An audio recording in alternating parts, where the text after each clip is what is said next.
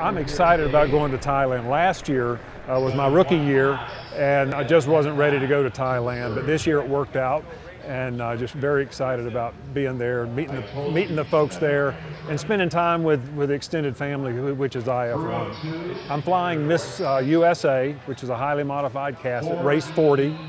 What really gets me pumping flying this particular airplane, it's a short-coupled airplane and very responsive.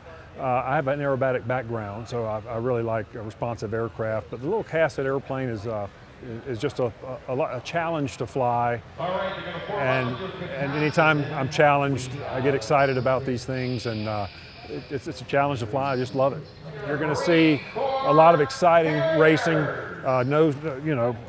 nose to tail racing, and it's all close to the ground, very fast. I just want to say I'm just excited and honored to be a part of this organization. You know, these are some of the best pilots in the world here, and to be considered to be one of them is quite an honor.